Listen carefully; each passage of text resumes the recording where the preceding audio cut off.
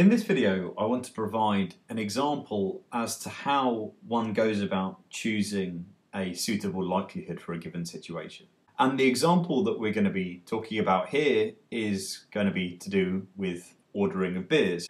So we're going to suppose that we work or we manage a pub, and the characteristic which we observe is the amount of time between consecutive orders of beer from the bar. And so we record some data which looks something like this, and each of these represents a time in minutes between consecutive orders of beer. And let's suppose that this is on a fairly busy time on a Friday evening. So a question we might have in running this bar might be, how many staff do we need?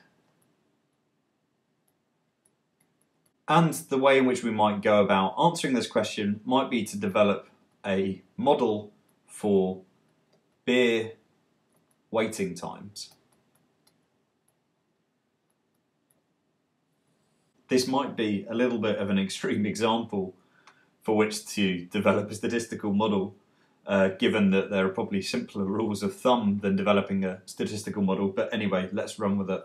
So in order to develop this model for beer waiting times, what we need is, we first of all need some set of assumptions. And these are going to be embodied by our model. So to begin with, what we might do is we might assume that the orders of beer occur independently. So the probability of one individual ordering a beer over the next time interval does not depend on whether someone else orders a beer over that interval. Of course, if individuals tend to congregate in groups as they do in pubs, then they might tend to go to the bar together, and hence beers would then not be ordered independently. But to make our life simple for now, let's assume that beers are being ordered independently. Secondly, let's assume, because we're talking about a given evening, a busy evening, Friday evening, let's assume that the rate at which beers are ordered is constant throughout the course of the evening.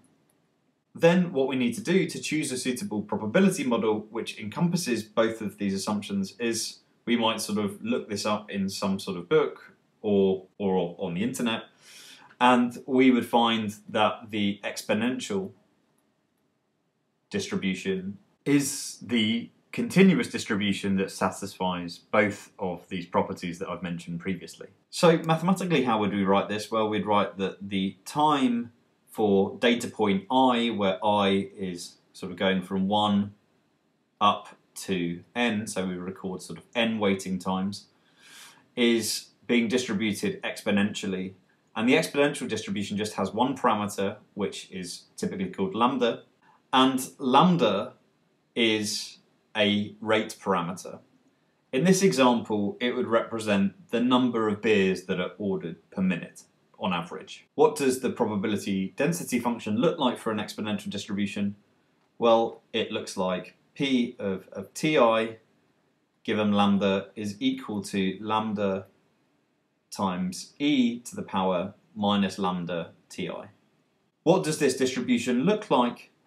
Well, the idea is we can draw the probability density function for different values of lambda. So the horizontal axis here is just the time interval, and the vertical axis here is the probability density. You can read that. Okay, so the idea here is that what we might have is we might start off with lambda being equal to 1, say, and lambda equal to 1 might look something like that. Then if we were to increase the rate at which beers are ordered, then what we would find then is that the distribution would shift to the left. So for lambda equals 2, we might get a distribution something like this mauve line which I'm drawing here. The reason it's shifted to the left is because if more beers are being ordered per unit time, then the waiting time between beers being ordered is smaller on average. And obviously if you went the other way and we just decreased the value of lambda, then we might obtain a distribution that looks something like this yellow line here. And that might be, for example, the case where lambda is equal to a half. Where lambda equals a half really means that a beer on average is being ordered every 2 minutes. Okay, so what are the properties of this distribution? Well, the idea is that we could work out the mean waiting time. So this would be the expected value of ti conditional on lambda. So we're assuming that we know lambda. In that case, you actually find that the mean waiting time is equal to 1 over lambda. And that makes perfect sense because, for example, if lambda is equal to 2, in other words, 2 beers on average are being ordered every minute, then the amount of waiting time on average that you would wait would be 1 over 2. In other words, a beer would be being ordered every 30 seconds. In the next video, I'm going to go through maximum likelihood estimation for this particular example.